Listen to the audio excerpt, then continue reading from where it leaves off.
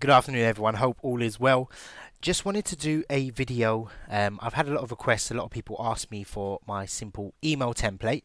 So in this video, I'm going to go through one or two email templates I use, and also my email strategy that will obviously hopefully land you some clients.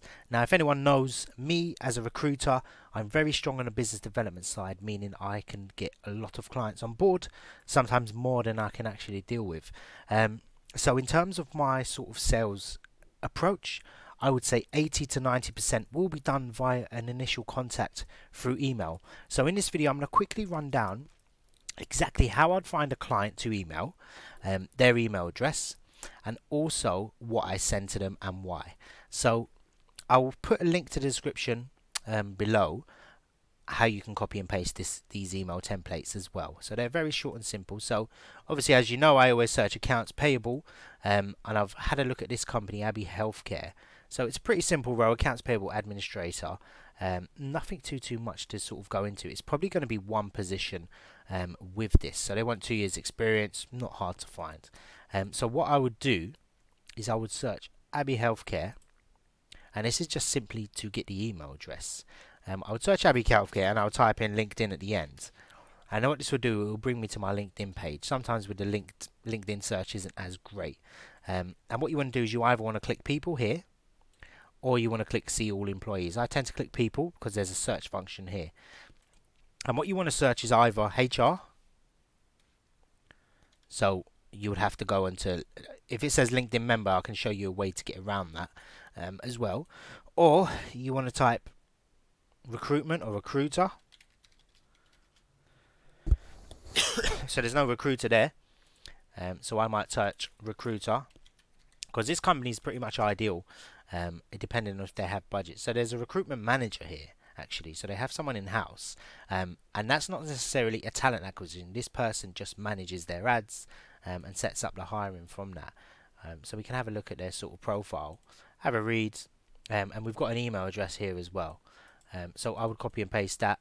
I would suggest you would get the first name dot surname and then the website address at the end as well. So that is actually his email address. So I'd plop it into here, and what I would do in the title, I would put accounts payable admin. So you want to title it the same thing as their job, and this is literally just to sort of approach them. So hello Amin or Aman, hope all is well. I called earlier, so I didn't obviously call, but not once in my life has someone said, oh sorry, I missed your call. So it's just, so, hi, called earlier, was unable to reach you, wanted to introduce myself as a specialist. So you'd put whatever niche you're in, so finance based recruitment agency. Notice you're recruiting for obviously an accounts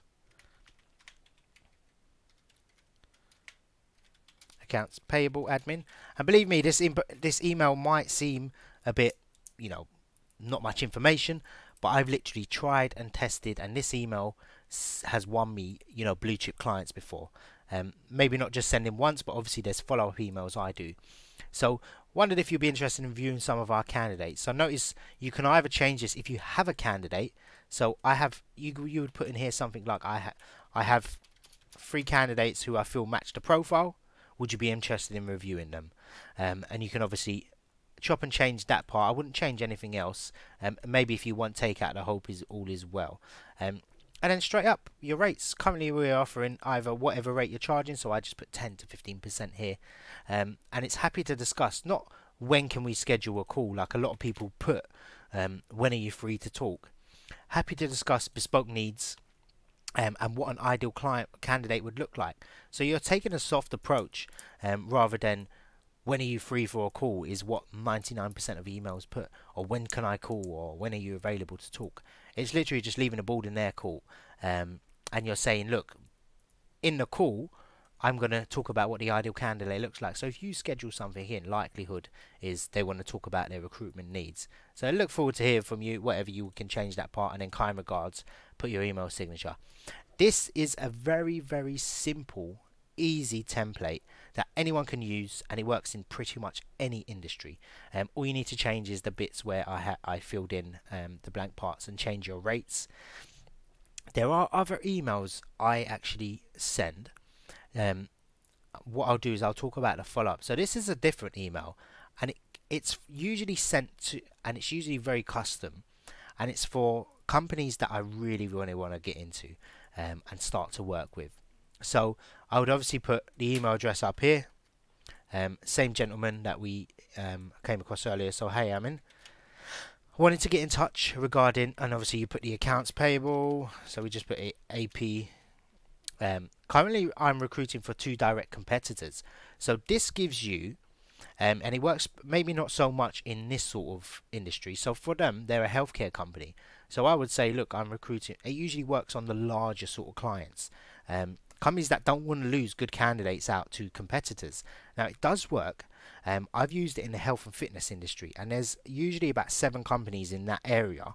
So if you can recruit for the same position for 2 different companies and offer a good rate in that area, this third company will probably want to at least read your email or find out who the competitors are that are recruiting as well.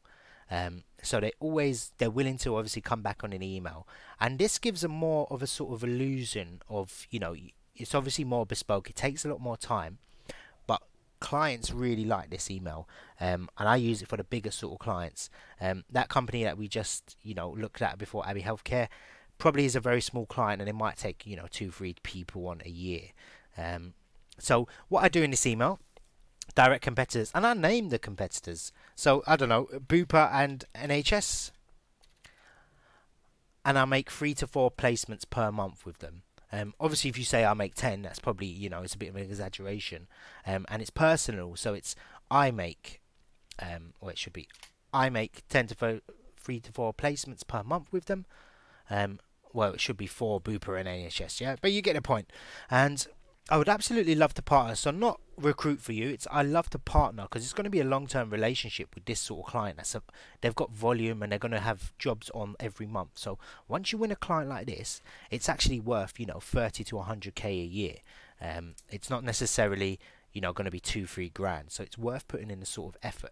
Now what I do is I build a short list of companies through that. And yeah, I'll be willing. Would you be willing to trial? So I say for one of your hardest filled positions. So if you're offering to fill their hardest position, chances are that they have other agencies working on it, and they're not filling the position. So if you're really good and experienced, I usually write. I can look at certain industries and my niches and know for a fact that if they've got 30 positions, I can pick out which one's going to be the hardest to fill. So I can say, is it the accounts director role, something along those lines, and then and simply ask, do you Abbey Healthcare ever reach out to external agencies, and what would a potential partnership be up for discussion? Kind regards. There, this gets more response, way more response, probably about 50-60% response, because it's bespoke, and it leaves a better taste in their mouth. It shows you've got sort of industry knowledge and you are actually recruiting for their competitors and their niche. So this email works really well. It takes a lot more time. This one I would definitely suggest starting off with. It's pure volume, but if you've got a small niche and you really want to get a big client on board, if you're working from home, 1 or 2 clients will probably suffice for that. There's also follow-up emails that I use as well, which I may or may not go into a bit later on. It may be a separate video. So I have a 4-stage I have a 4-stage email process. So okay, I'll do it now actually. So pretend we've sent this email. So you'd say, hello, I'm in, and this first email was that one we sent. This one would be just following up to see if you got my email. So this one is what's called a bump. You wouldn't write that in there, obviously, and what it is just to sort of prompt it. You might have sent it at the wrong time. You may have sent it on a Monday morning when he's very busy, but a good chance of you doing, this obviously just pings up the email again. Now, what I want to obviously do after that is send another email and just say, look, we are recruiting You know, and this usually prompts it, because sometimes they might have an interview in process and they wouldn't look at your agency at the moment because they've got interviews in process. But if those interviews all go bad, they're going to start recruiting again, or if the person didn't accept the job. So in a week later, you'd send that other email. And then there's another follow-up email and just say, hey, we made 2 placements similar to the email I sent. We've just made 2 placements. I noticed you're still recruiting. So we made 2 placements this month for Bupa and NHS, and yeah, just wondered if the position, just wondered where you are with the position, Yeah, and that's the 3rd email. And the final email is something along the lines of, hello Amin, I trust you, don't need no assistance. It's called a goodbye email. And then you put something along the lines, you don't need our service, but you know, regardless, I'm not in the market to harass, even though you sent 4 emails in the space of a week. But you would say you're not in the market to harass. If anything changes, you write something like, I want you to know you can count on me. You can, or I would be open to discussing, you know, somewhere down the line if you require our services. And just put kind regards. And that one I would leave, you know, for a few months and then obviously follow up. Or you can try a different contact there. So I hope this video helped, you know, in terms of me rambling on. But I just wanted to give you a little idea of my sort of process. So if you do this, you know, 30 times per day, you're more likely to be successful than making 100 calls, because chances are I'd call this person and they won't pick up. But if you can get a direct email through them, it's probably one of the better ways to actually do it. So I hope this video helped. I'm going to drop a link in the description. It'll be to a website I own, so yeah, you can have a look at the email template and just copy and paste it and try. Do let me know how it goes as well. I'd love to know if you get any feedback or any emails that you don't know how to answer. I'll be happy to help.